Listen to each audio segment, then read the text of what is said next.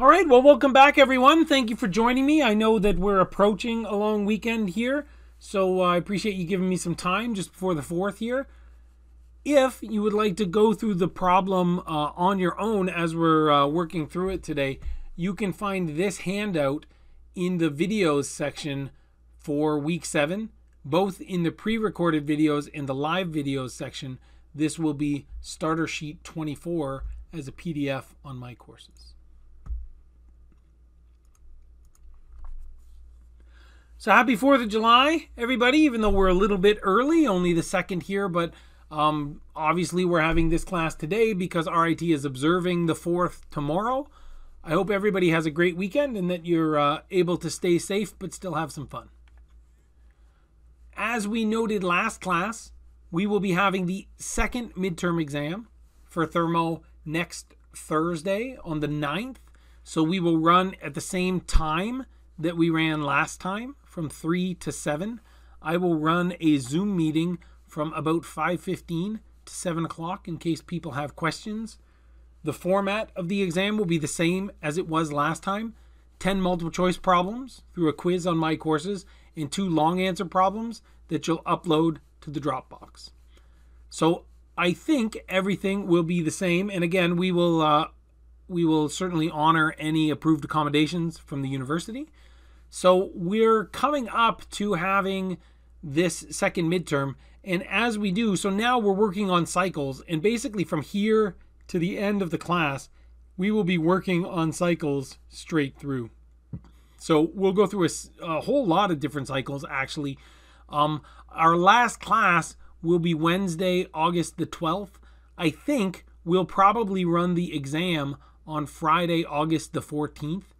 That's the day that the university wants all the final exams in. So they want me to have all the grades in.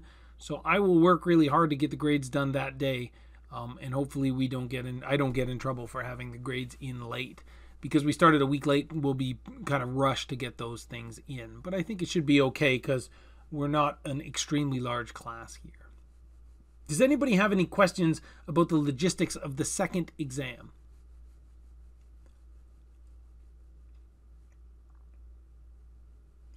That sounds good. So it will cover from the last midterm, right? So basically everything from conservation of mass up until basically this class, which is an example of a Rankine cycle. So on Monday, we'll have a review where people can just ask me whatever they like and we can work through all of your questions. So we've been talking about heat engines and Rankine cycles in particular. So to have a Rankine cycle, you need at least these 4 components: a turbine, a condenser, a pump, and a boiler. Now, the purpose of the Rankine cycle, right, it's a heat engine. So we're trying to develop power. And in a Rankine cycle, we do that in the turbine. So we take some high temperature steam and it expands through the turbine to give us work. Now, the rest of this cycle, the condenser, the pump, and the boiler, it's really only there to get us back to the inlet of the turbine so we can run the mass through the turbine again and generate more power. So what we do, right, is we take this now low pressure steam or maybe high quality low pressure fluid that comes out of our turbine and we condense it. And the reason that we do that is because once it's liquid, it doesn't take us much power to increase the pressure back up to the pressure that we want going into the turbine. But now it's liquid here, right? So we want to get back to a vapor, so now we have to add heat, right? So this is done typically by burning coal or maybe by performing a nuclear reaction, something that gives us heat. And we use that heat to boil water so that now we have high pressure steam that wants to expand through the turbine. And that's what our Rankine cycle looks like. At least the basic Rankine cycle. You need at least these 4 components to have a Rankine cycle. If we were drawing a TS diagram of this 4-component Rankine cycle, we have a low pressure, right? So remember, a constant pressure line on a TS diagram looks the same as a constant pressure line on a TV diagram, where it slopes up and to the right in the subcooled liquid region. It's flat under the vapor dome, and then it slopes up and to the right again once we get into the superheated vapor region. We have the low pressure line that's vertically below the high pressure line. So what we're doing is we're moving between the low pressure and the high pressure. We increase the pressure through the pump, and we reduce the pressure through the turbine. And then we assume that the heat transfer processes, either condensing to cool down that steam into water, or boiling to boil that water back into steam, happen at constant pressure. So we assume that there's no pressure losses through those processes. We generate power in our turbine. We reject heat in the condenser. We add power at the pump. And we add heat at the boiler. If we want to characterize this cycle, we need to know the energy benefit and the energy cost of the cycle. So this is our thermal efficiency. In this case, because it's a heat engine, the energy benefit is the net power. That's going to be the turbine power plus the pump power, which is negative, divided by the energy cost, which is the heat in. If the mass flow rates are the same, we can take this as W dot net over Q dot net, where both of those are intensive versions of power and heat transfer in. We can compare this to an ideal or Carnot efficiency, which we can get as 1 minus temperature of our cold reservoir divided by temperature of our hot reservoir. Here, in this equation, we have to use absolute temperatures. Anytime we have an equation where we have a temperature that's not a change in temperature, so not a delta T, we need to use Kelvin or Rankine. Another way we can characterize a heat engine like a Rankine cycle is by using the backwork ratio. Now, what the backwork ratio does is it reminds us that the first customer of the power plant is the power plant. So some of this power that's developed in the turbine has to be used to run our pump, right? We plug that pump into the wall and it gets power from the power plant. So the nice thing about Rankine cycles is that it doesn't take much power to increase the pressure of a liquid. So our backwork ratios for Rankine cycles are typically fairly low. How do we find expressions for things like thermal efficiency or backwork ratios? You guessed it, we use the first law. Because anytime you feel like you don't know what to do in thermodynamics, guessing that maybe you should use the first law is a good way to go, right? So for this open version of the first law, so we assume that all of these processes are open, there's mass flowing through each one of these components. We'll typically assume that everything here is at steady state, that there's one inlet and one outlet, that there's no change in kinetic energy and no change in potential energy, that the processes are either adiabatic or passive. So if we're talking about the pump or the turbine, we're only interested in the power, so we will often say that there are no heat losses from those components, unless maybe the problem tells us that there's heat loss from those components. Or if we're trying to transfer heat, we'll typically say that there's no power in that process. So we typically will cross one of these things out and we'll say between these different components that there's no frictional losses and no heat losses. And the reason that we do that is that so we don't have to keep fixing a whole bunch more states. So we just assume that the pressure and temperature coming out of, say, my turbine are equal to the state that's going into my condenser. So I basically don't have to fix a separate state at the turbine outlet and at the condenser inlet. Even though in real life, you would have pressure loss in the lines and you would have heat loss in the lines. So if we can make all these assumptions in the sort of most basic case, we would find that the turbine power and the pump power are both going to be the mass flow rate through those components multiplied by H in minus H out. We know that the turbine is producing power, so that should be a positive number, and the pump is consuming power, so that should be a negative number. We know that the condenser and the boiler are heat transfer processes, so they should give us m dot times H out minus H in. So we assume that the boiler, which is adding heat, gives us positive heat, whereas the condenser, where we're rejecting heat, we get a negative value for Q dot. Once we get to these equations, then we have to ask ourselves, what's the fluid? How do we go about finding H or delta H in each one of these equations? Now, for some of these, this is pretty straightforward, things that we're used to, looking things up in tables. But for things like pumps, particularly if they're isentropic pumps, there's special ways for us to find these differences. So for the pump, we might use an isentropic pump equation, which tells us that the specific volume multiplied by the change in pressure is a good approximation for delta H across an isentropic pump. And then maybe we'd have to use something like an isentropic efficiency to find the change in enthalpy across the real pump. So what's isentropic efficiency? Remember, we talked about this before. For turbines and pumps, this is a way to compare the power to the power of the ideal system. So for a turbine, which is producing power, that's a benefit. So the irreversibilities in this particular component act to reduce that benefit. So that means that the ideal turbine is going to produce more power than the real turbine. We need our efficiency to be less than 100%. So here we have the real turbine power divided by the ideal turbine power.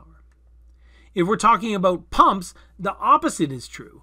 So for a pump, the power is a cost, and the irreversibilities in the system mean that we have to pay a higher cost than we would in the ideal case. So for our isentropic efficiency for pumps, we get the power of the ideal pump divided by the power of the real pump, which again gives us an efficiency less than 100%. So even though kind of the concept between both of these two equations is the same, the actual equation is different. So we have to remember which way these fractions go, or we can look on our equation sheet and see which way these fractions are written down. Today, we're going to talk about vapor power cycles or Rankine cycles, and we're going to do an example problem, so you get some feel of how you solve Rankine cycles. Right? So this is certainly a long answer type problem you might see on the exam. So this is what a picture or a sketch of a 4-component Rankine cycle might look like. We have a turbine, a condenser, where on the hot side we're cooling down this working fluid that comes out of the turbine, but on the cold side we're pulling in cooling water, maybe from a cooling tower, maybe from Lake Ontario. Somehow we're running cooling water through here that's accepting this reject heat from this condensation process. Then we have a pump where we're increasing our pressure, a boiler where we're adding heat, maybe from a nuclear reaction, and that gets us steam, which again runs into our turbine. In this problem, we're given this state table. So it's partially completed.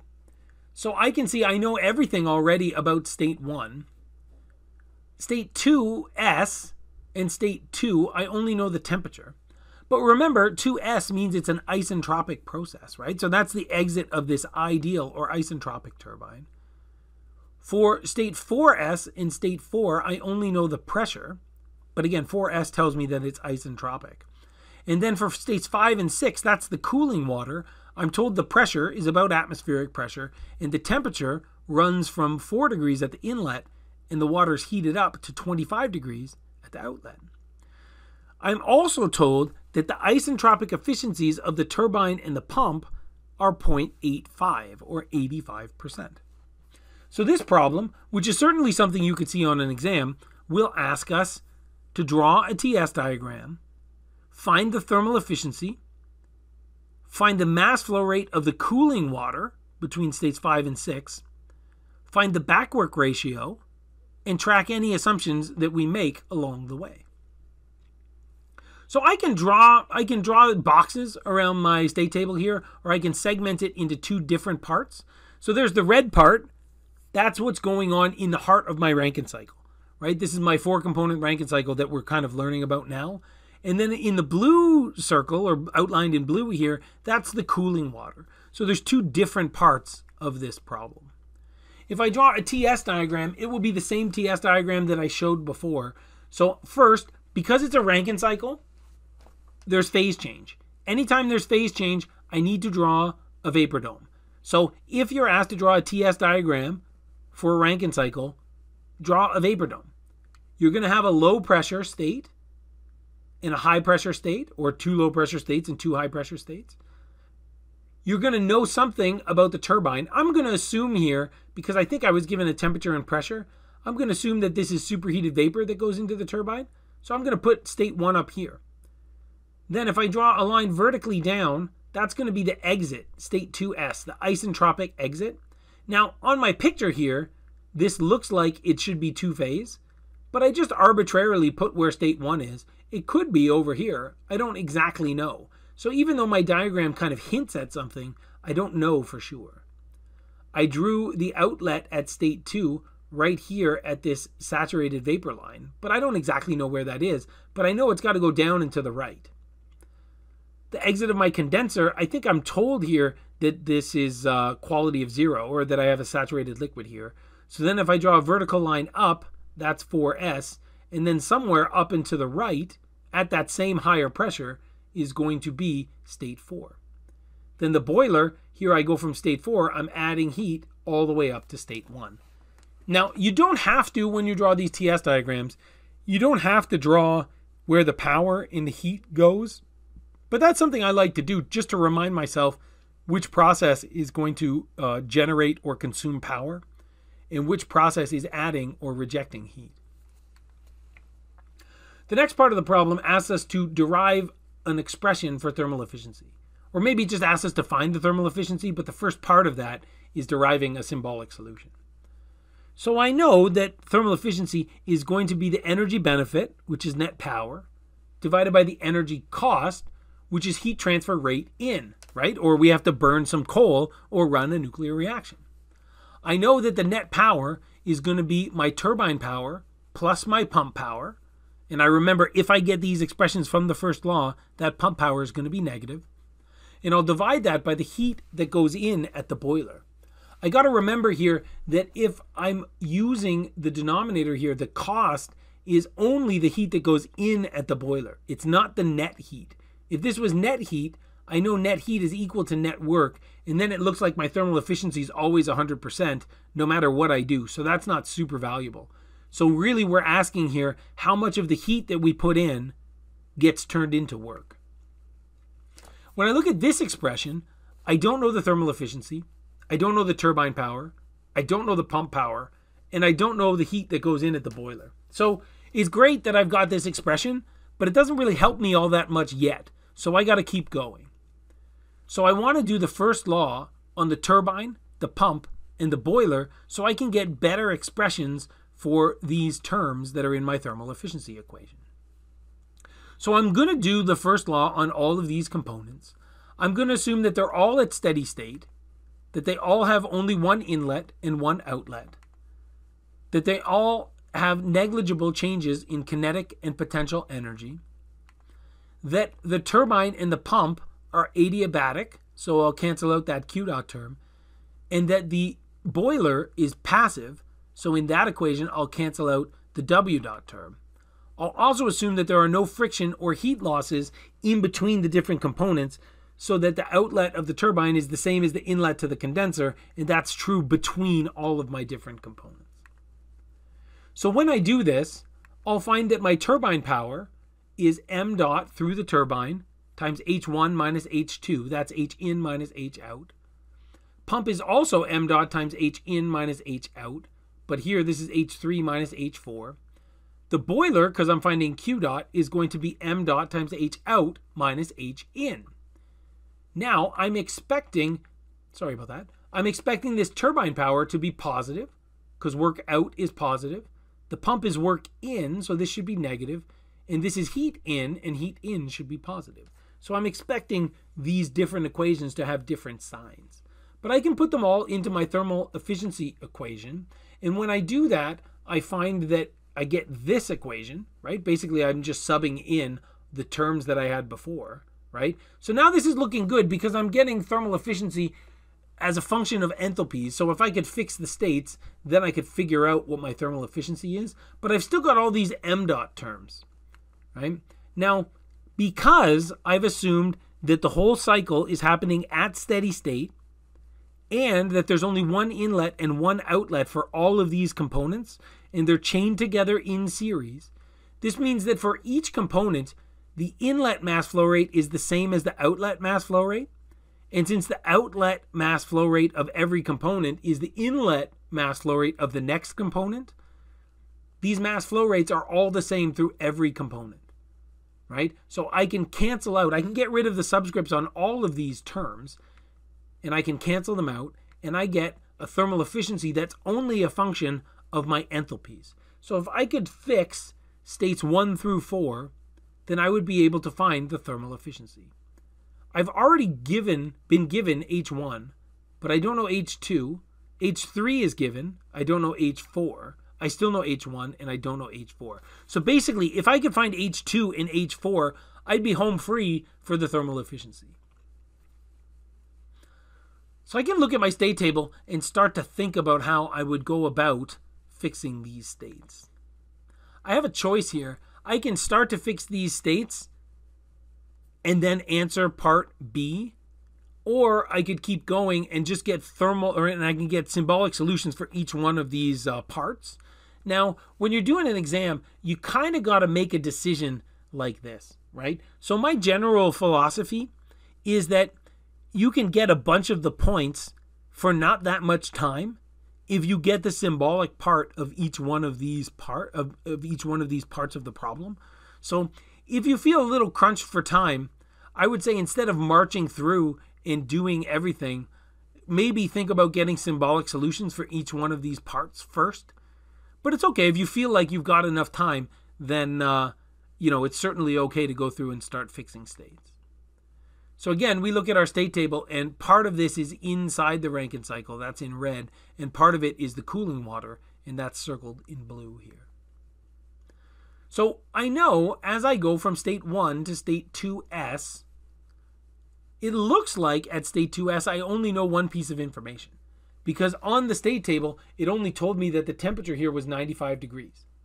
But in reality, because it's 2s, that means it's the isentropic outlet, which means that the specific entropy at that outlet of the turbine, in this case at 2s, is got to be the same as the specific entropy at the inlet, right? So I can drop this number, 6.9-ish, down onto my state table here for state 2s.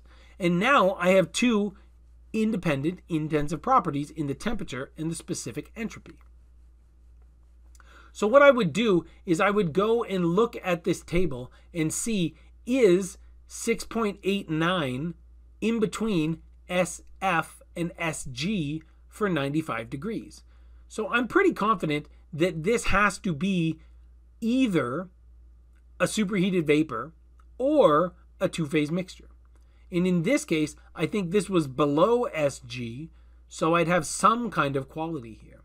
So I have to use this information to interpolate for quality, and when I do that, I would get the specific enthalpy at state 2s. So how do I move from state 2s to state 2? So from 1 to 2s tells me what the ideal turbine would look like, right? That's the maximum amount of power I could get out of a turbine between those two pressures with that mass flow rate. So I can look at my isentropic efficiency equation for a turbine, which is the real power over the ideal power. I recognize that the real state, or the real turbine, goes between state 1 and state 2, but the ideal or isentropic turbine goes between state 1 and state 2s. I also recognize that it only really makes sense to compare the power between real and ideal turbines if they have the same amount of mass going through them. So I can just cancel out the mass flow rates there. So now I'm told the isentropic efficiency. I was given H1, and now I found H2s by interpolating. So the only thing I don't know here is H2. So I can rearrange this equation to get an expression for H2, and I find that that enthalpy at the real exit of my turbine is 2,628.2 kilojoules per kilogram. This is bigger than H2s, which makes sense, right? Because I know that H1 minus H2 has to be a smaller number than H1 minus H2s. So here I'm expecting H2 to be bigger than H2s, so that I get a smaller delta.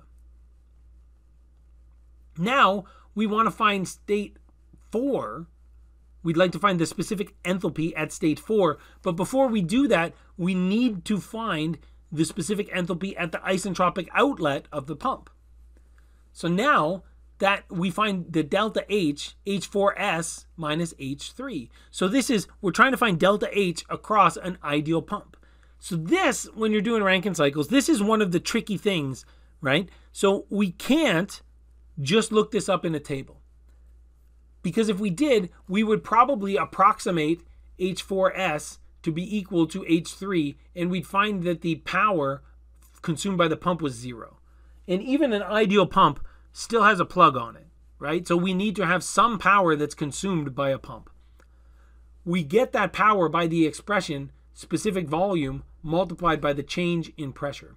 We saw last class that this comes from basically using the definition of H, which is U plus PV, assuming that delta U is 0, and then we just get the delta of VP.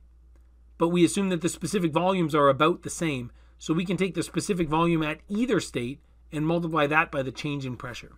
So what this tells us is that the change in specific enthalpy across this isentropic pump is really driven by the change in pressure, or the increase in pressure that we see across this ideal pump.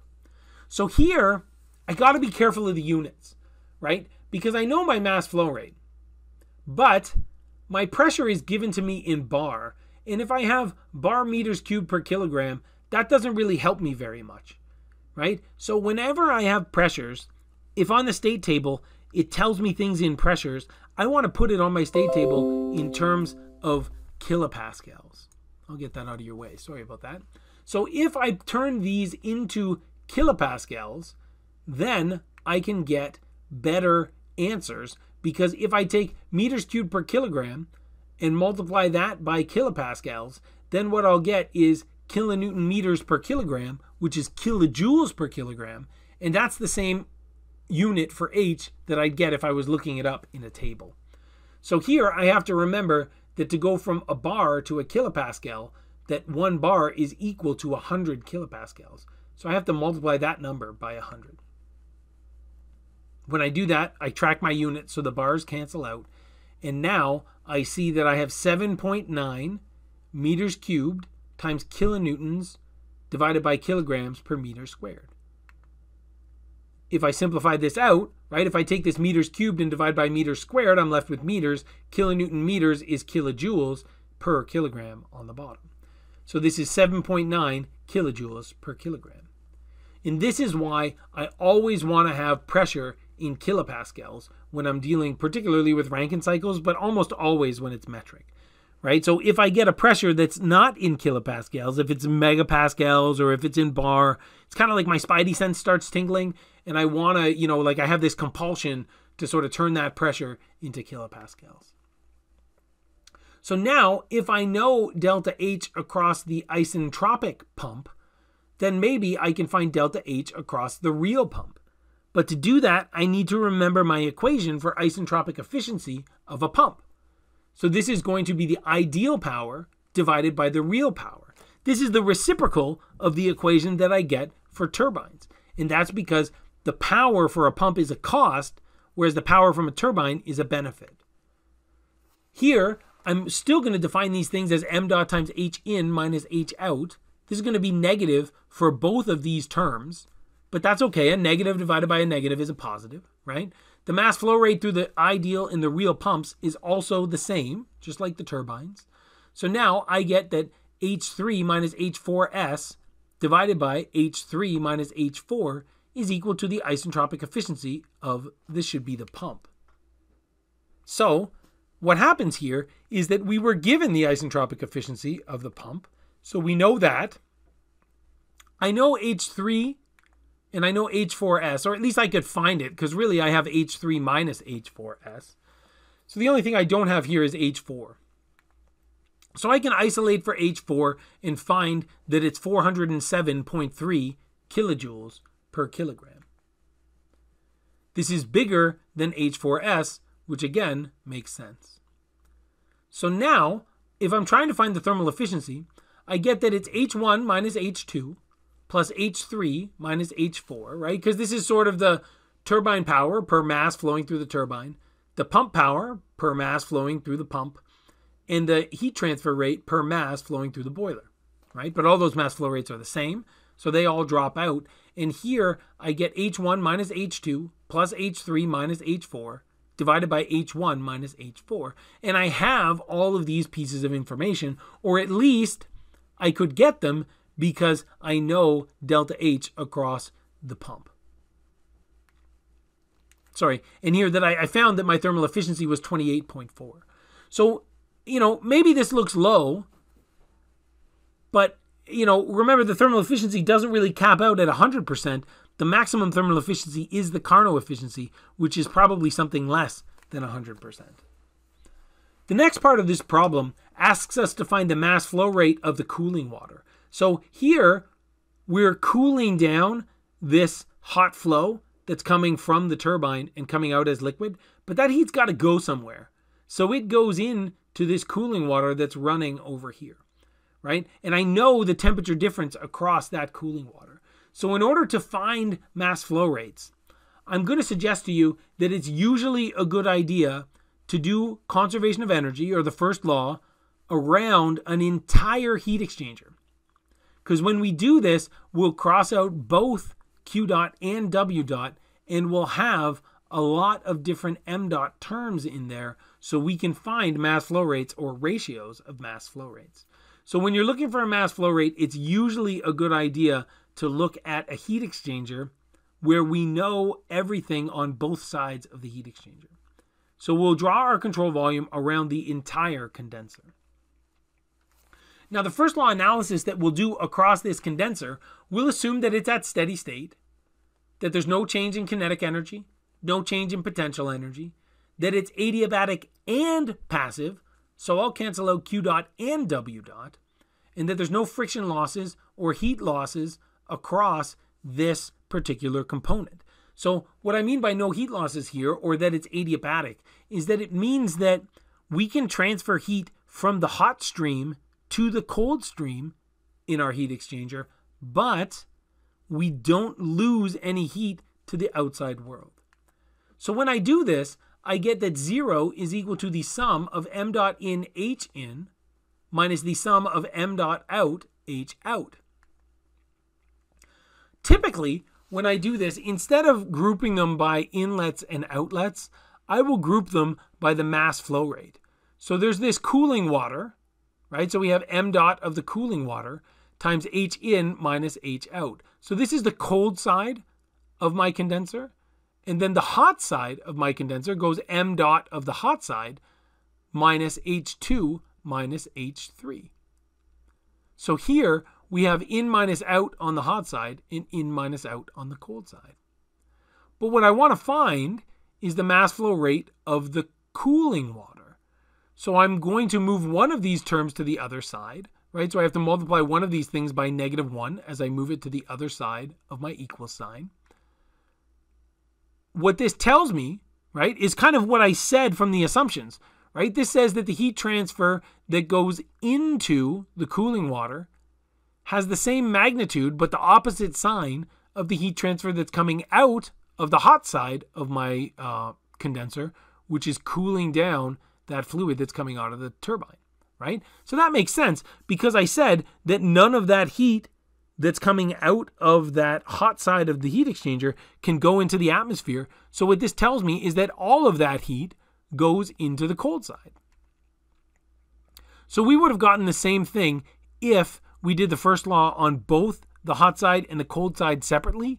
So except it would have been a little bit hard maybe for us. We'd have to use some engineering intuition to get to the fact that these were equal but opposite. But I could find the Q dot on the cold side and Q dot on the hot side. And then I would just have to make the magnitudes equal but the signs opposite. But I think it's a little easier if I just draw the control volume around the whole thing, and then I can't mess up the signs.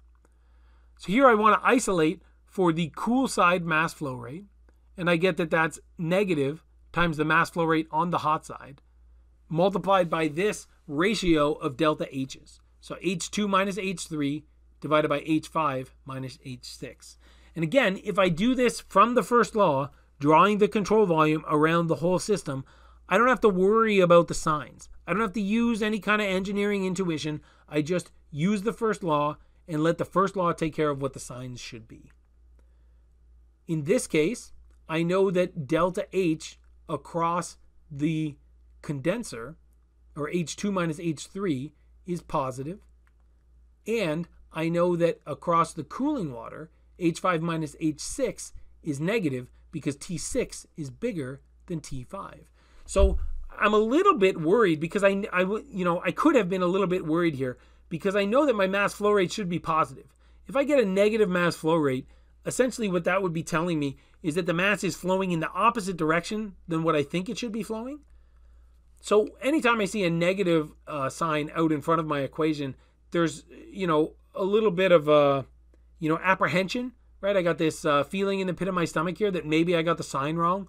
But if I think about these delta H's before I put them in, then I see that one is positive and one is negative. So I can just multiply this thing by -1 if I flip H6 and H5. So I think I should be okay here. When I put everything into my calculator, maybe you don't even have to think about this. Again, if you just trust the first law, the sign should work out. You put this into your calculator and you see that the mass flow rate is almost 200 kilograms per second. So, the reason that this happens, right, is that there are environmental regulations that say, right, so let's say we're pulling this water out of Lake Ontario at 4 degrees, so it's deep enough that we can pull it out at 4 degrees. I can't just put water back at any temperature into the lake. So there's some environmental regulations about the temperature of the water that I put back into the lake. So, in order to get that temperature difference, what I have to do is drive a lot of mass through the system. So the mass flow rate of this cooling water is very large. The next part of my problem asks me to find the backwork ratio. Remember, the backwork ratio is kind of a nod to the fact that the power plant is the first consumer of the power plant. So in order to run this thing as a cycle, I need to be able to power the pump from the turbine power. So what percentage of my turbine power goes into my pump? So my backwork ratio, I recognize the signs for the turbine and the pump power are going to be different. So here I can take the absolute value, either of each term or just at the end. And I take the pump power divided by the turbine power. In this case, I already have expressions for these things. I know that the pump and the turbine have the same amount of mass flow that go through them. So I can say that my backwork ratio is going to be H4 minus H3 divided by H1 minus H2. In this case, my backwork ratio is right around 1%. And again, this is the reason that we kind of like Rankine cycles, is that even though the thermal efficiency of this case was, what was it, something like 25%, something like that, I think, that the backwork ratio we got was about 1%. So all of the power, almost, that we're generating in the turbine goes out to the grid, right? So we didn't have to consume a lot of power just to get back to the inlet of the turbine. So if I'm trying to collect everything here on my state table, on the hot side and the cold side, I can fill in my enthalpies. So here I have all the enthalpies from state 1 to state 4, including the isentropic outlets of the turbine and the pump. And then I never actually know the specific enthalpies at state 5 and state 6, but that's okay because the first law really only asked me what delta H was. So because it was subcooled liquid in and subcooled liquid out, right? So here we know that at 1 atmosphere, water boils at 100 degrees and we're far less than 100 degrees here. So I know it's subcooled liquid in and subcooled liquid out. So I could use Cp times delta T. So I find delta H, but I don't know what the individual specific enthalpies are. But that's okay because I know the delta H. And that's what the first law asked me for. So in this case, I find that the thermal efficiency was 28.4%. That the mass flow rate of the cooling water was almost 200 kilograms per second. Remember, we said that was high. Here we only have about 8 kilograms per second going through the Rankine cycle. So we have much, much more mass flow rate going through the cooling side because we want to keep that delta T at 21 degrees in this case. We also found that the backwork ratio was 1%. So again, when we look at these Rankine cycles, we might get discouraged a little bit that our thermal efficiency in this case is relatively low, right? So what this tells us is that not even 30% of the heat we put in gets turned into power. So we're going to examine after the first midterm, or after the second midterm, we're going to examine tricks that we can use to improve the thermal efficiency of different Rankine cycles. But for now, we know how to make this basic Rankine cycle with 4 components. What we do is we look at each individual component. We do a first law analysis. We use the powers and the heat in order to find our thermal efficiency. We can find the backwork ratio using the pump and the turbine powers. We can even look across condensers, right, to find things like the mass flow rate of the cooling water. So hopefully this gives you an idea of the strategies that we can use. In this problem too, you can see that you'll probably see this on an exam where you'll get a state table that's partially filled but not totally filled. So you'll have to do some things to find out how to go from state to state to fix the next state, right? So start at places where you know everything or where you know the most, like in this case, state 1 and state 3, and then use things like, it looks like here that we only know one thing about this state, but really we ended up knowing 2 things because we know that for an isentropic process, delta S is 0. So here we knew that delta S here was 0. We knew that delta S was 0 across the ideal pump too, but we didn't use the specific entropy to find the enthalpy at the exit of the ideal pump. Instead, we used that special equation that we have for isentropic pumps. So hopefully this gives you an idea of how to go about solving these Rankine cycles. That's going to be the end of the lecture for today. On Monday, like I said, we're going to have an exam or a lecture that's kind of a review lecture. I'll have my lecture slides prepared, but what I'd prefer to do, what I think might be more valuable for you, is if I go through just any questions that you have, and we can kind of think about things and look at individual questions that you have to try to make things clear before the exam on Thursday. So that's all I had for you. Does anyone have any questions before we close up shop for today?